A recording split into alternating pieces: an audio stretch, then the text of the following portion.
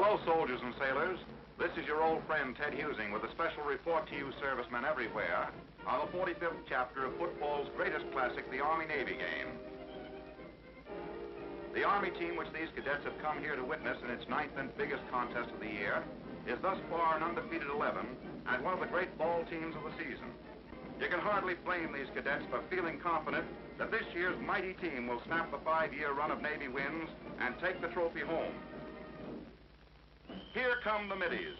Now it's the turn of the gentlemen from Annapolis to take the stage for a brief second before the ball game starts.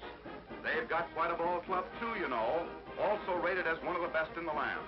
This year, their All-American tackle, Don Whitmire, has added glory to his last year's record, and veteran little Hal Hamburg has brought these blue-clad midshipmen to their feet 100 times already in beautiful broken field running.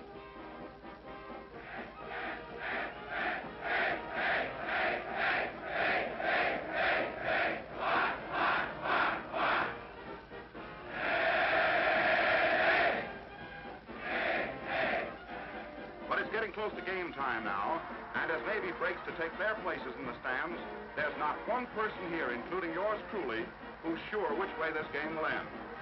Let's look around and see who's here of note from nearby Washington. General Ben Lear, whom some of you GIs have heard of, I'd imagine. He's the commander of your ground forces, and he's talking to some wounded veterans who got in for free.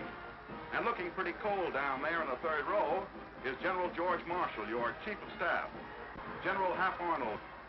That's Admiral King. He was a middy once, and he's looking pretty cold today. And there's Admiral Leahy, the President's Deputy Chief of Staff. Just a second. There's a commotion down there. A GI limousine with armed guard is on the field. No one knows who it is. Yes, they do. It's Navy's goat, wrapped up in a Navy blanket, and believe you me, he needs it here today. And there's the Army's famous mule out to shake hands with his opponent. They don't seem to like each other, but it's going to be a tough match anyhow. Just a minute. They're announcing the war bond sales the tickets brought. There are the figures. $58 million. Not a bad haul for Uncle Sam in one cold afternoon. But the crowd begins to cheer because here comes Navy's 11, and the time for the ball game has come. Coach Blake of Army and Coach Hagberg of Navy get to their feet as the teams line up. Army won the toss and decided to kick. Doc Blanchard's toe gets the ball off downwind. It's a beauty. End over end, way down to the Navy end zone, where Bob Jenkins of the middies takes it up to his own 31 before he's knocked out of bounds. Jenkins again through tackle. Then he's been hurt. Yes, Navy's ramrod All-American halfback is coming out of the game with a head injury. That's a mighty loss to Commander Hagberg's 11. 150-pound Hal Hamburg takes over for Jenkins and goes back to punt formation. It's a long one.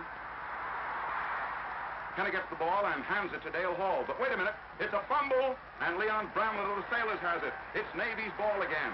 Navy single wing to the right with Hamburg back. It's the old Statue of Liberty, with Bill Barron scampering wide around left and dodging Army tacklers for 3 more yards, and Navy's #1 first down before he is shoved out of bounds. 2 line plays failed to budge the cadets' defense, and Navy's Jack Hansen is back for the kick. There it goes. As the scoreless quarter ends. Directions are now reversed, with the cadets once more in a tough spot on the Army 17. And Army has to kick out of trouble. Doc Blanchard back. He gets the kick away. It's a short one. Hamburg of the middies takes the ball and twists his way back into Army territory before he's finally pulled down on Army's 33. And now Navy has a swell chance for a score. Navy's really threatening now and goes into action with Hamburg back. Looks like a pass. But there's an interception. Army's big center, Ugg Fuson, number 53, pulls the ball down, and Navy's drive is stopped. As Cadet Davis, America's High Point Man of the Year, shakes loose with brilliant interference and sweeps around right for 5, for 10. He's in the secondary, and now it looks like Army's really on the move. At least the cadets think so. Well, the middies are having a tough time with that Army power. Max Miner takes the ball this time and drives through the Navy line for 6 more and another first down. Watch that Army hole open as Davis scampers past into the 15-20 kill. Army's ready for that kill now with Dale Hall back. Watch the right side of the line open as he knifes through and down to the 10-yard line. The 5, and he's over for the first score of the game and 6 Army points. Red Blake sends in Dick Waterhouse for the conversion. There's the kick, with Waterhouse breaking all collegiate football records with 47 conversions in a single season.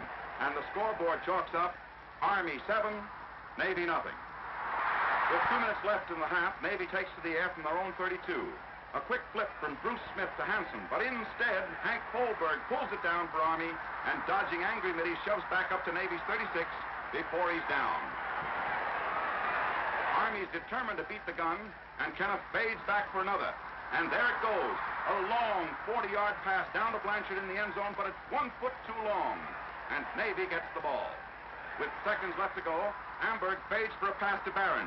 There it goes, and by the time he's pushed out of bounds at midfield, Navy's chalked up 5 more yards.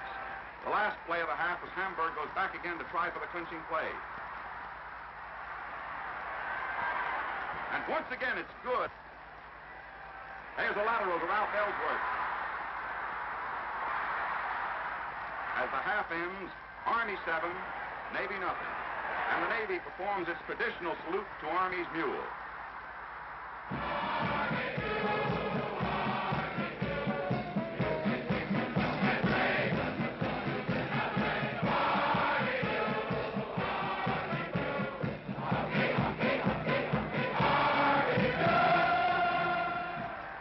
In the first play of the second half, it's Navy's ball on her 45. Hamburg back. He drops it, he's got it again, and tries to shake clear, but Army smears him for a 5-yard loss. And so Hansen goes back into punt formation for the kick. There's the pass, but it's blocked. And it's in the end zone for a safety to the distress of several midshipmen. Army 9, Navy nothing. Navy's ball now, and there's Hamburg going back for a pass. A 15-yard throw to Jack Hansen, who sweeps clear of tacklers, but he's tripped, and down he goes on Army's 32. Now Navy's putting on some heavy pressure through the air as Hamburg wings another toss to Barron for another big 15-yard gain before the cadets stop him. Hamburg again off to the right, and a jump into the air for a bullet toss down to Leon Bramlett, and Navy's almost over now. It's 1st and 1 yard to go for a Navy touchdown, and Army held them. The ball's about 5 inches short of a touchdown now, and cadet rooters stand in anxious silence, waiting for the next play. Here it is, Navy single wing to the right again. And the ball goes to Scott once more. This time he's over. It's a touchdown. And Navy's really back in that ball game.